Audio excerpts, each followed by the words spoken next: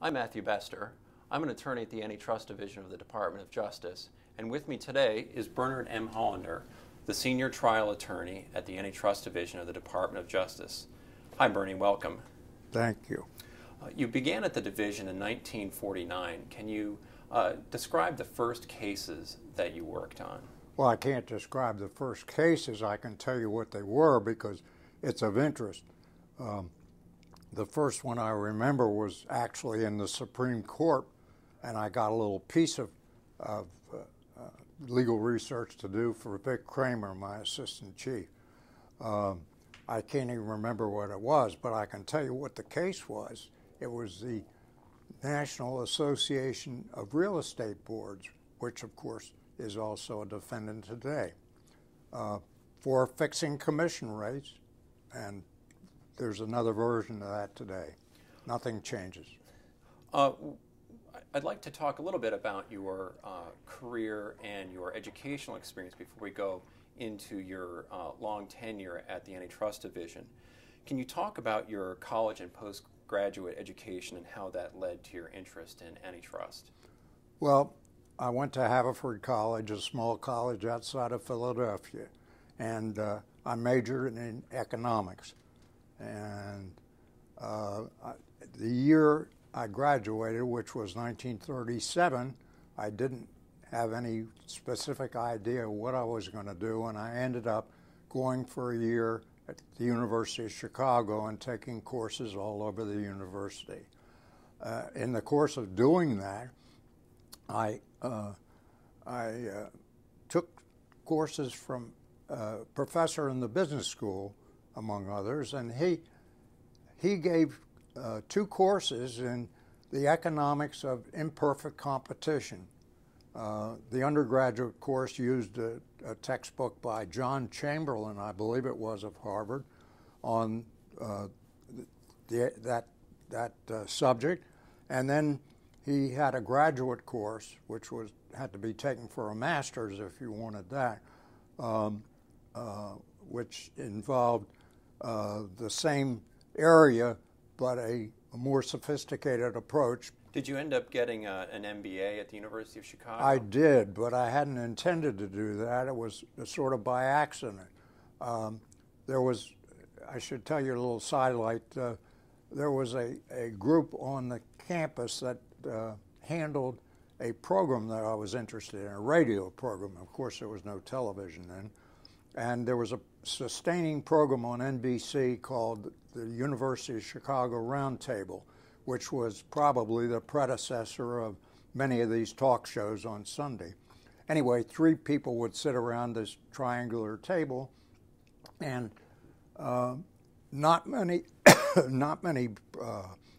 stations were taking this program. And so as the summer approached and I was about to leave the university, or I thought I was going to, I had this idea that we could maybe drum up interest on the part of the Chicago alumni in the various cities and markets which were not taking the program and put some pressure on the stations to accept the program.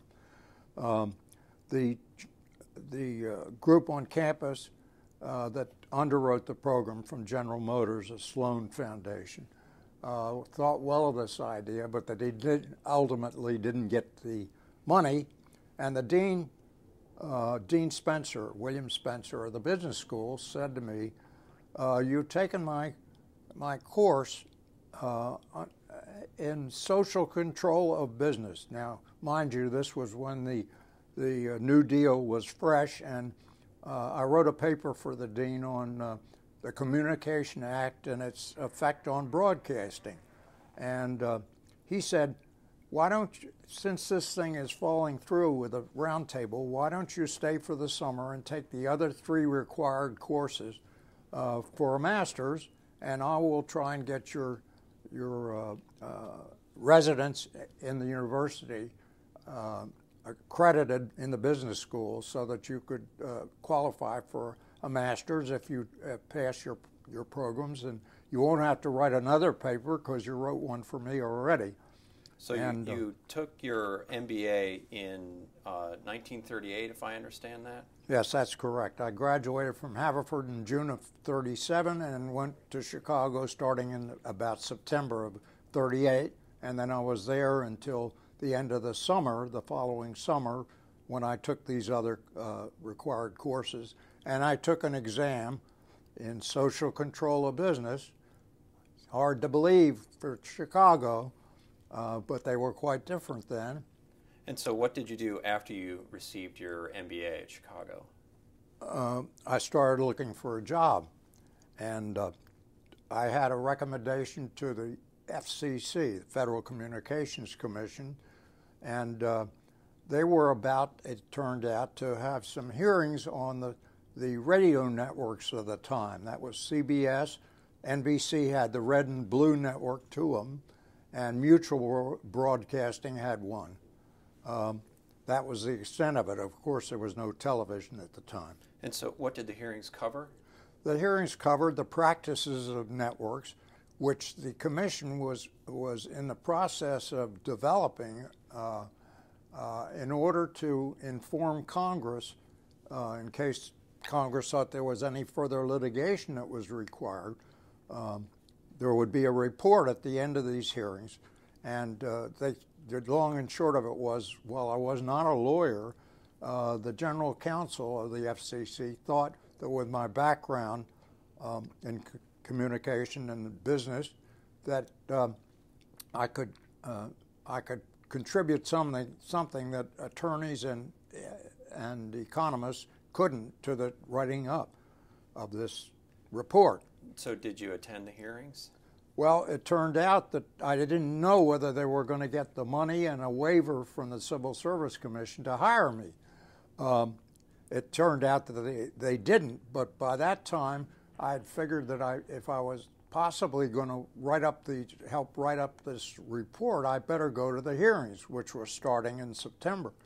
So I started commuting from my family's home in Baltimore to Washington every week, and I would sit in the back of the hearing room, and interesting things grew out of that development. Can you tell me about those interesting things? Well, there were two. When NBC was giving its presentation, they were passing out exhibits, and they included two young men who were sitting directly in front of me. I was in the back row, and I leaned over the shoulder of one of them and said, "Do you mind if I look over your shoulder at the exhibit?" And he said, "Of course not." Well, about a couple weeks later, I got an introduction to the director of research at CBS. So when I went up to New York and walked into this man's office, he and I looked at each other, and we were the people that had been sharing this exhibit the week before, or several weeks before. This was Frank Stanton, who then was pretty fresh at CBS as director of research. He had taught at Ohio State, and he had done some listening research, and so CBS became interested in him, and he was at CBS in March of '39 when finally he hired me after he appeared at the hearings. Interestingly enough, when he testified, he came back when he got finished and said, "How did I do?" And I thought that was quite a good way to start off with a new boss.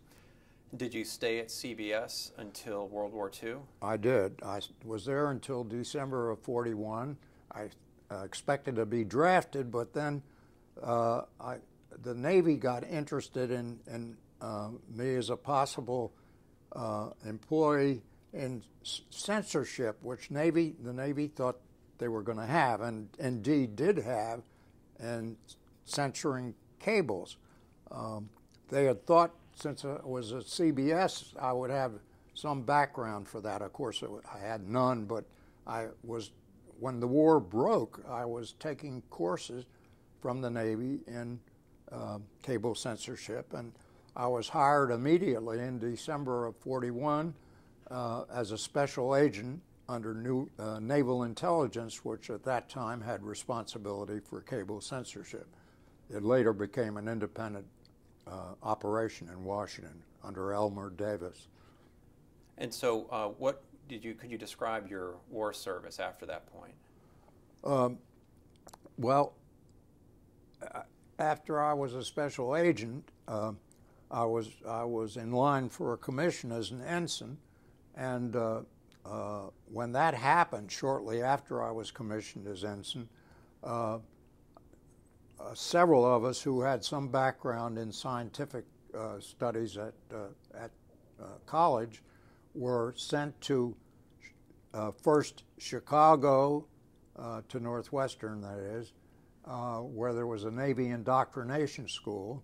And at that time, the American shipping on the East Coast was being demolished by German submarines, and the Navy had not foreseen what was happening, and so the president ordered a priority program of building small ships, subchasers so-called, in order to give some protection to the convoys off the East Coast. And because of that, our class of indoctrination school was sent to Boston to a local defense school, and then we were sent to Miami en masse because they needed reserve officers to operate these ships, and we didn't know anything about them. Did you spend most of your time then in the Pacific theater of the war? Yes, I got assigned to a subchaser at Miami, which was the practice, and we took it through the Panama Canal up the west coast to San Francisco because we were assigned to the Western Sea frontier. And after 6 months there, I started as third officer on the ship. I moved to executive officer and then finally to commanding officer, and went out on as part of a anti-submarine screen for a bunch of LSTs, landing ships, that were going to Hawaii. We were destined for the Hawaiian Sea frontier, but because of the bad experience at the Gilberts, they were looking for ships that had shallow draft, and we only drew 6 or 6.5 feet, and so we were able to get over a lot of the reefs that the previous that at Tarawa, the control vessels for the head beachmaster were unable to get in close enough, and so we were selected to do that. And I had transferred to my ship the head beachmaster as we got to Kwajalein in the Central Pacific in the Marshalls for the invasion. And we were 2,000 yards off the beach, dispatching the small boats to the beach. Did you stay in the Navy through the end of the war? No. I went after the Marshalls and Wetumpka and Kwajalein. We participated in the invasions at Saipan, and then I was sent back after 18 months on subchasers. I was sent back to Miami for retraining. Ended up as navigator of an assault cargo vessel, and was on that for the remainder of the war. And we participated in the occupation of Okinawa. So you finished the war and then went to law school after the war. Well, first I went back to CBS. I tried to get a job at the State Department in research and development because I was interested in public services, as I think I mentioned. But when, again, I was the low man on the totem pole, and when they didn't get their appropriation, I went back to CBS. And I was there for a year. By this time, Frank Stanton was president of CBS, or vice president, I don't remember which, and he knew of my interest in public service, so he arranged that whenever there was a hearing at the FCC, either on FM licenses or in the most important case, there was a hearing on CBS's application to broadcast in color. And so I was able to sit through those hearings, and what I learned there had a lot to do with what happened when I got to the Antitrust Division. Okay, so you graduated from law school in 1949, okay, June. and That was 28 months after we started. Last accelerated course. and after that you came to the Antitrust Division. Yes. And so, what sparked your interest in coming to the Antitrust Division?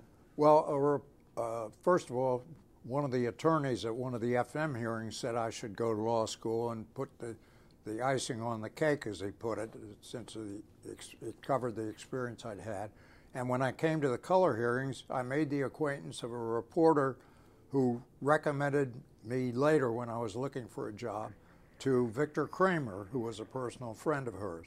And so I went and interviewed Victor, and also, interestingly enough, the then head of the judgment section, Sig Timberg, and his assistant, Ed Pewitt. I remember those interviews well. And so in the early 1950s, you were involved in a patent licensing investigation. Can you describe that? Yes, I can. This grew directly out of my experience at the color hearings. I gathered that RCA was opposing this application by CBS because it involved patents that were not controlled by them. And up to that point, they had controlled the standards, the patents on standards that were adopted for broadcasting by radio manufacturers, AM manufacturers, and then FM manufacturers, and finally,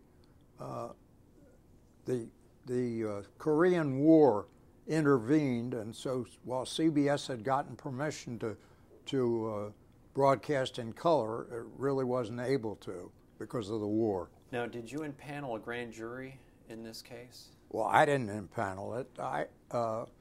I went to Victor and told him what I had learned at the color hearings and what RCA had seemed to be doing, and it seemed to have to cover the patent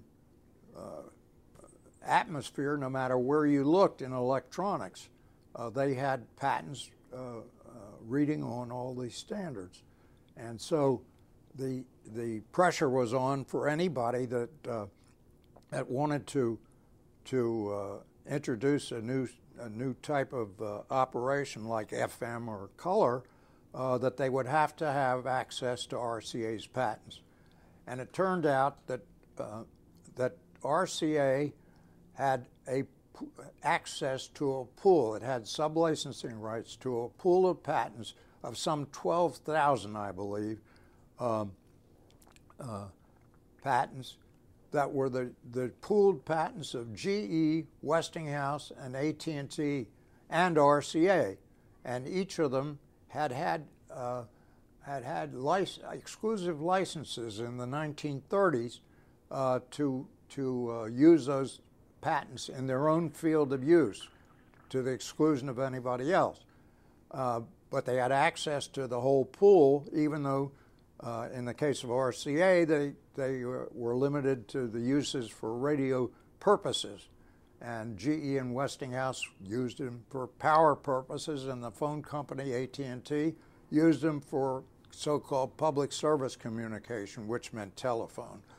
The department actually had brought a case in 1930 to break up this patent pool, and they had done it by accepting a consent from the defendant, RCA, that GE, Westinghouse, AT&T, and RCA would all relinquish their exclusive field of use. Well, nobody realized in the intervening years between that and the 50s that even though they'd given up the exclusive use, RCA had non-exclusive use, and the participants in this pool were still treating it by gentleman's agreement as a division of fields, which was illegal under the Sherman Act. What was the outcome of the case?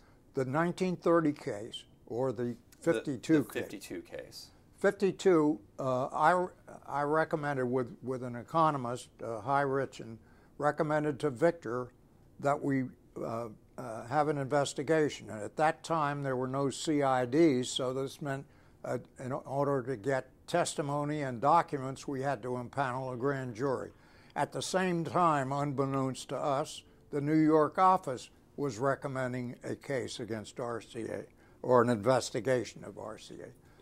We subpoenaed documents from some 18 TV manufacturers, and everybody complied in one way or another except RCA, who was resisting it. Actually, they hit us one afternoon with a show cause order that John Cahill, the former Southern District U.S. Attorney, had gotten from one of the judges, required us in 5 days to respond why the subpoena shouldn't be quashed, because according to Cahill, RCA was suffering every day in its patent licensing losses because of this pending grand jury. So did the Attorney General eventually become involved in this? The Attorney General, when we brought the case, became involved. Did not become involved, but the subsequent Attorney General and the last Attorney General in the Truman administration, Judge McGranary, became quite interested, and of course we didn't know why, but the speculation was RCA was putting pressure on the department to give up this grand jury, and since the Judge Weinfeld, had refused to quash the grand jury subpoena, they were trying to get the Attorney General to give up our grand jury authority. So did Judge McGranary call for a meeting with you? Judge McGranary called us and insisted that we give him a report before the end of the administration on RCA's compliance. And of course, they dumped a bunch of documents on us, and we had to have a task force really to go through this. A whole bunch of us went to New York and come back and report to him before the administration changed. So on the last day of the administration, which as I remember it was a Saturday, we went up to the Attorney General's office. By this time, the Assistant Attorney General, who was Hugh Morrison, had been fired, reportedly in the Washington merry-go-round, because he refused to give up the RCA authority. And so obviously pressure was being put on to get rid of this grand jury. Anyway, we went up to the Attorney General, and he said, well, he was pretty well decided that he was going to give up this grand jury authority. He was assured by RCA's principals that we would get complete compliance by proceeding civilly, and they just wanted to get rid of the grand jury, and he was inclined to go along with it. We gave him a number of reasons. The main reason was not to do it was that we would not have the same kind of authority to compel production and compel testimony that we had when we had a grand jury. It so happened that there was a similar grand jury investigating the oil cartel at that stage in Washington, and that judge was importuned by the defense counsel, many of whom were the same as ours, to give up grand jury authority. And we were resisting it, as I said. While we were in that office, the phone rang, and it became quickly apparent that it was the President calling the Attorney General. And it was also apparent from what the Attorney General's end of the line was that he was giving the same reasons not to give up the oil cartel that we had given him as why we had to keep the grand jury authority in RCA, which was quite a thing. So anyway, the outcome of the case was with RCA. What was the outcome of the case? Well, the outcome was that he gave up the grand jury, and we tried to proceed civilly, and we were not getting satisfaction. And in the meantime, the new administration put in Judge Stanley Barnes, a Superior Court judge from Los Angeles, as head of the Antitrust Division. And Judge Barnes was interested in what was going on, because I know this because I got a phone call from his secretary saying, you're the only one down here that knows anything about this grand jury, aren't you? And I said, yes. So he said, well, Judge Barnes has been approached by a football player that played with him at Cal, who's a patent attorney for RCA, and wants to bring a bunch of people from RCA in. And the judge was upset because he had never heard from this man, and also he didn't know who was coming or what was going on. Yeah. Anyway, he called me in. I briefed him on our complaints and showed him a letter we'd sent to the general attorney for RCA, Bob Werner, demanding that they come through with their offer to give us all the documents we needed and would have gotten from the grand jury. So maybe you could just describe more generally, the level of the number of people you had on your staff during those investigations, and maybe compare that to what you experience today.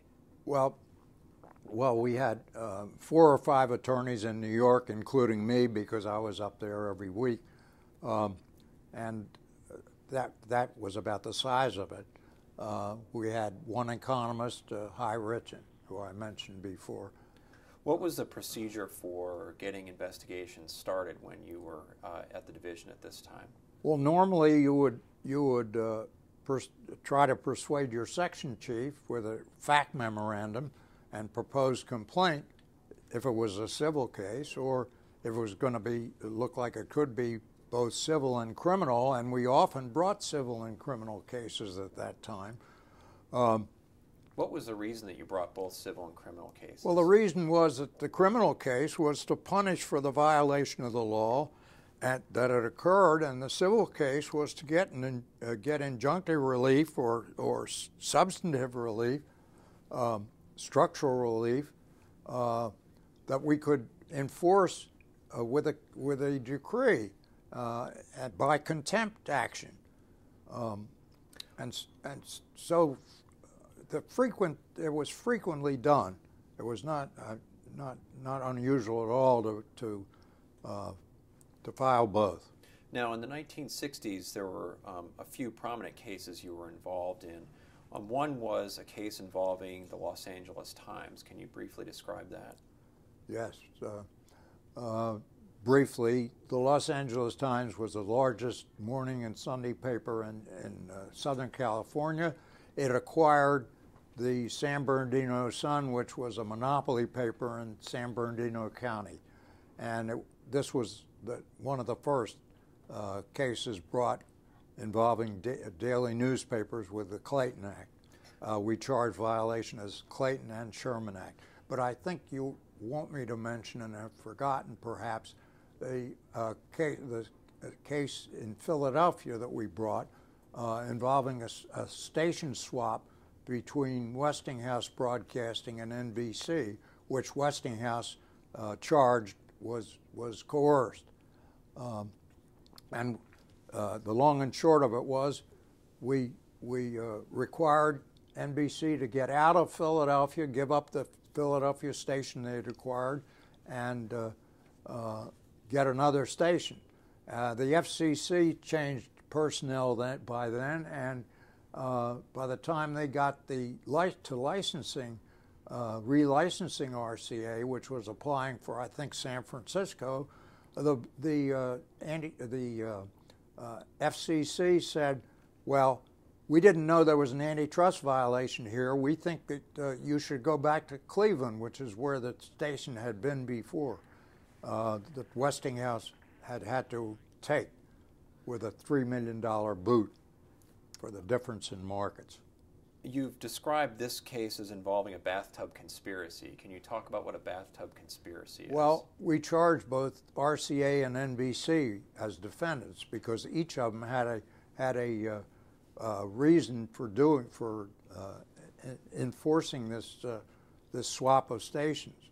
And it also, this case is important because it went directly to the Supreme Court under the Expediting Act, and whereas we had been thrown out in Philadelphia on our initial complaint, we were very shortly in the Supreme Court, which unanimously reversed the district court, and then RCA settled. I didn't mention that. We had a consent decree with them, which required them to get out of Philadelphia. I'd like to talk about a couple of cases you were involved in American Samoa. Can you talk about first the Civil Aeronautics Board air route case? Yes. I got a call from an acquaintance of mine at the CAB who was in charge of routes, and he asked me would I be interested in representing another department on loan or something of the sort, because he said there was going to be a trans-Pacific investigation of all the routes in the Pacific, looking to getting competitive carriers in on the various routes to compete with Pan Am, because up to that point we had nobody in the Atlantic or the Pacific under the chosen instrument policy but Pan Am. What's the chosen instrument policy? Well, it merely meant what it says, that the one carrier was chosen as the instrument of the United States in both the Atlantic and the Pacific, and so there was no competition, not just in American Samoa, but for the routes to New Zealand and Australia, and routes to China and so forth, the whole Pacific as well as the Atlantic. And so what was the outcome of the investigation? The trial examiner found that there should be competition, competing airline, Continental, to Australia and New Zealand, which is what they really wanted, and that Samoa would be served on the way, as well as, of course, Fiji and Tahiti, which were already served by Pan Am. And so let's move on and talk about the second case that you handled in Samoa, the oil storage terminal case. Can you talk about that? Yes. When I went down to Samoa to interview witnesses before the Trans-Pacific hearing, which was going to be very shortly after the governor had taken me on as an assistant to him, the governor mentioned to me that he had a problem that he thought was an antitrust problem, and it was that Standard Oil of California controlled the entire market of American Samoa, which wasn't that big, but it was the whole market, by controlling through a so-called lease that they had gotten, which would run for 50 years at the option of Standard Oil, and gave the government no right to cancel. The government owned the storage facilities that anybody who wanted to serve American Samoa had to use. So that gave them a lock on the market, and we were trying to get a competitor in there. And so what was the section of the Sherman Act that you filed this case under? We filed it under the section that covers territories and possessions of the United States, Section 3, which of course also covers the District of Columbia and any other Hawaii, at that time Hawaii and the Virgin Islands and Alaska, all of which were territories. And you've talked about a taxi ride that you had during that case. Could you talk about that and its significance for the case? Yes. We were at the end of our direct case, in which, and I put on basically two witnesses.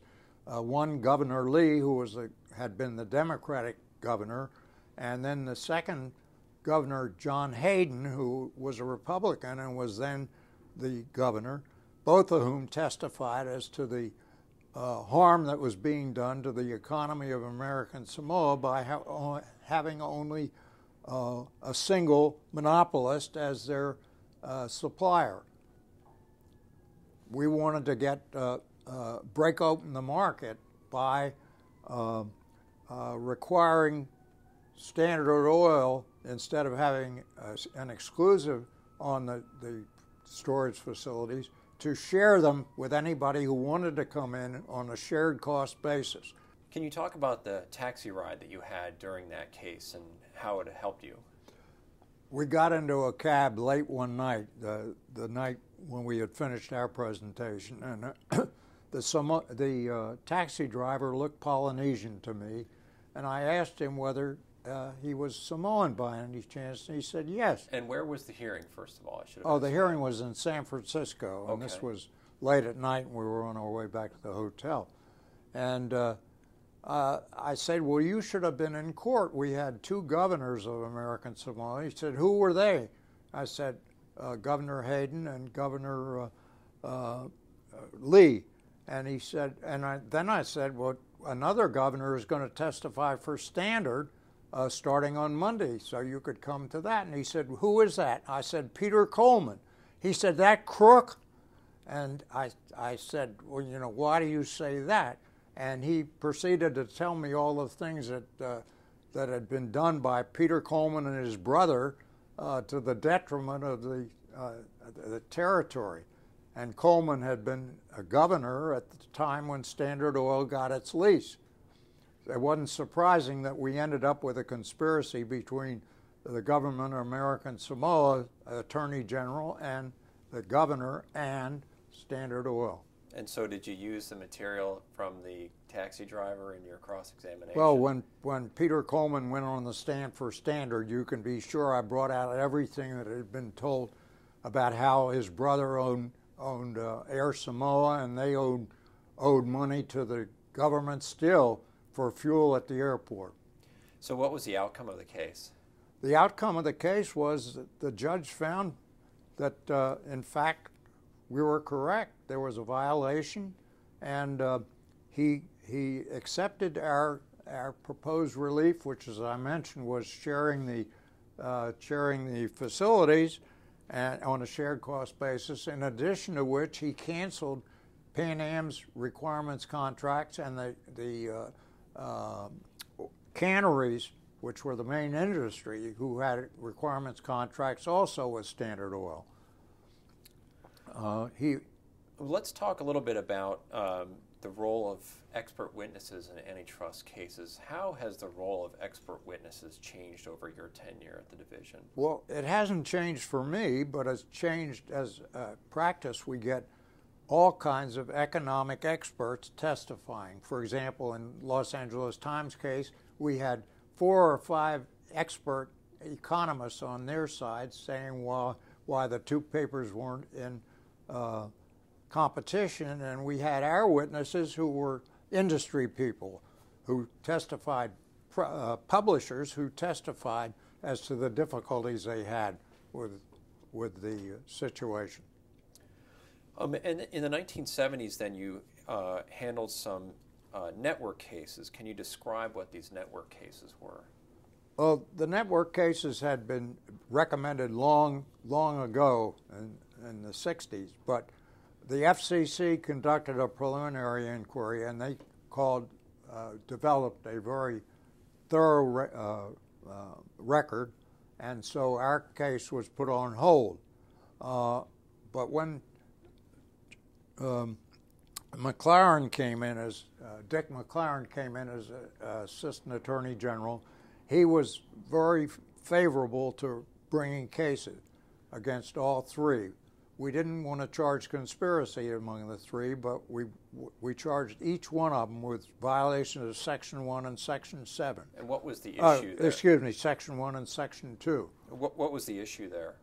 The issue was that the networks did what the Paramount decrees had prevented the movie studios from doing, namely using their exhibition operation to augment a conspiracy. Now, we didn't charge conspiracy, but the gist of the problem was that the networks controlled access to their broadcast networks, which had to be used in those days for advertising, and they exacted from any independent producer profit shares in all uses of the program, if they even looked at it, and also syndication rights. And in addition to that, the FCC had in effect put out rules that enjoined those things, but they had not closed the door on the networks creating 100% of their entertainment programs at night, which was the meat of the profits, in-house, if in fact the FCC rules went into effect. So, and what was the outcome of that case? Well, the outcome was after we were accused of bringing the cases for an improper motive because by the time we got into litigation, the networks had discovered that pressure was brought on them. Well, they knew pressure was brought on them by the administration, and they said that this was an improper use and that fouled the cases, and they couldn't be pursued. The judge they also charged primary jurisdiction by the FCC, but of course that had been settled by the RCA-NBC case I mentioned before, so that didn't cause any problem. But anyway, the judge refused to dismiss us with prejudice, and we filed the cases a second time, and they tried to raise the same affirmative defense. And so the cases were settled by consent decree? Well, NBC, after the judge refused to accept the affirmative defenses and dismisses, NBC decided to settle. And CBS and ABC kept going at a furious pace on depositions of the movie studios and so forth, but we finally settled with CBS and ABC. So let's wrap up with a few kind of general questions. Tell me, how has prosecuting antitrust cases changed over the course of your career? Well, among other things, the size of the staffs has changed drastically. When we brought the Philadelphia swap case, there was myself and Ray Carlson, and that was it. We handled the grand jury investigation which preceded the case, and we handled the case itself. What types of matters are you working on now at the division? Mostly back to newspapers, which is interesting to me after that time away from Times Mirror. And you've done 2 other oral histories recently. Can you just, in a word or two, describe those? I did one for the Navy, covering my 18 months on wooden subchasers in the Pacific. I've done one now for myself on which is about 200 pages on the 58 years I've spent in the Antitrust Division. And what's your role at the division today? Well, I'm sort of like of counsel. I'm sort of a utility infielder. I operate wherever I'm needed and I try and give help. And I'm also an institutional memory because I remember things that the computers don't. Well, Bernie, we're going to end it on that note. Thank you very much for talking today. Thank you.